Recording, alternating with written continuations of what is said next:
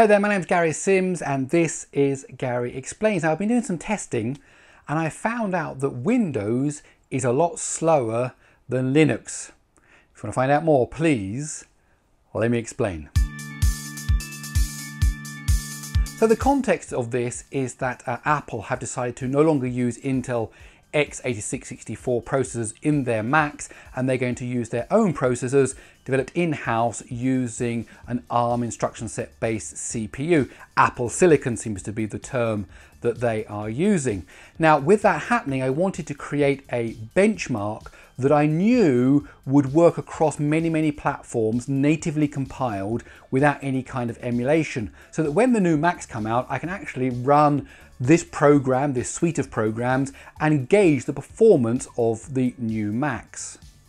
Now to do that, I set about writing a suite of programs, I'll talk more about in a second, using C and C++, so they're pretty much universally able to compile across multiple operating systems. So the idea was to support Windows, was to support Mac OS, was to support Linux, and then to support them where possible on Intel 32-bit and 64-bit, x86 32-bit and 64-bit, so including AMD, and then also on ARM. So that would mean, for example, Mac OS on x86-64 and Mac OS on ARM, Windows on x86 32-bit and x86 64-bit, and Windows on ARM, like for example on the Surface Pro X, and then also on Linux and for the Raspberry Pi and for Intel. So basically try to get it to work across all the different combinations of operating system and system architecture.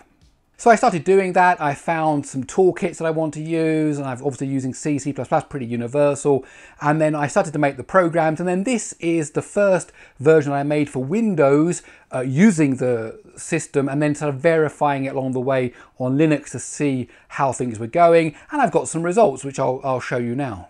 So these really are just kind of some different processors that I was able to get the hold of. So for example, we've got a Ryzen 5 there, we've got an Intel iCore 7, we've got an Intel iCore 7 7th generation, Intel iCore 7 10th generation, and the test result is in seconds. So you can see the Ryzen 5 is 155 seconds there, so that was the slowest of the three, and then the two i7s come in at different times, and you can see that there is a difference in performance between the different processors.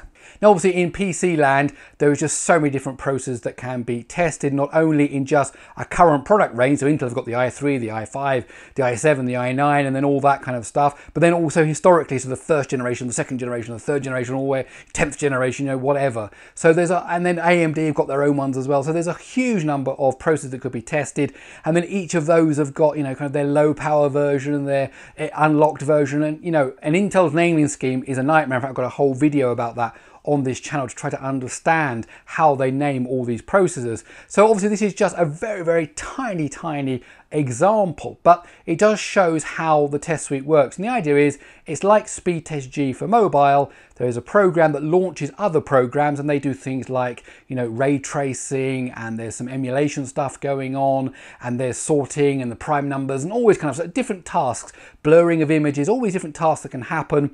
And then once they all run one after the other, the total time it took for them to run is the score. So there's no indexes, there's no refactoring it according to this, it's just a time score. So the faster the processor, the quicker it will do it. So having got the Windows version up and running, I thought, well, I've got this PC here, I could reboot this into Linux now and run exactly the same code, compile it and run it, and in a good world, there would be some differences, I thought, you know, 5%, 10% differences, maybe because of some, you know, compilers, libraries, whatever. But hopefully this is going to be the same code, we're going to see similar numbers. So that's what I did. I recompiled for Linux, and on the same hardware, I ran the tests, and these are the results I got. So the orange bar is the time taken to run the program in Windows, and the yellow bar is the time taken to run it in Linux. And I've got two systems here. One's an AMD Ryzen 5, one's a much older Intel Q9300. But in both cases, you can see that the Linux runtimes are significantly less. In fact, for the Ryzen 5, that it's almost exactly half the time of the Windows runtime. So that number surprised me. And hence the subject of this video, because here we're seeing that running the same code C, C++ code with a kind of, a cross-platform UI framework is actually running twice as fast under Linux. Now, of course, that alarmed me because when you talk about benchmarking, you want to benchmark the processor from one machine to another operating system to change the architecture. You want these numbers to have some kind of uniformity to them, following the pattern you'd expect. So this was quite alarming. So I had to do some further thinking. So obviously the first thing is, is optimization turned on? Is debugging turned off? All these kind of things. And yes, they're all correct. As I spent some time looking at it, and they are all correct. I also made sure there was no things that maybe could get optimized out by one compiler or on one operating system. And as far as I can see, these are consistent results. Now, what's interesting is, of course, is that the difference is that on Linux, you're using the GNU compiler suite, so GCC, G++, and on Windows we're using Microsoft Visual Studio. So the next thing I did was I took one of those programs as an example program out of the suite, and I removed all the UI stuff and turned it into just a command line program, so there could be no arguments about that the UI is slow or whatever like that. Just a command line, printed out a few lines of information, but most of the work is not related to what comes out. It's just the work the CPU is doing. And then I compiled it with Microsoft Visual Studio, and then again with GCC on Linux. And I also got GCC for Windows to compile it. So I've now got 3 versions, 2 on Windows, 1 on Linux, 2 different compilers. And these are the results I got. And so the orange bar at the top again is the Microsoft C++ on Windows. And then the other 2 are GCC on Linux and GCC on Windows. So we can see that there is a huge difference between Microsoft C compiler and the GCC compiler suite. So what does that tell me? Well, it tells me first of all that there is a problem in terms of optimization for Microsoft's compiler.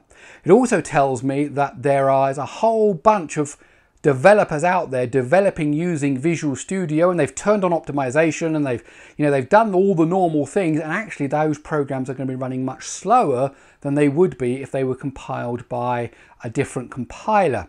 So in that sense, in its default setup, Windows programs compiled under Visual Studio will be much slower than programs compiled under GCC on Linux, or in fact it turns out also under Windows itself.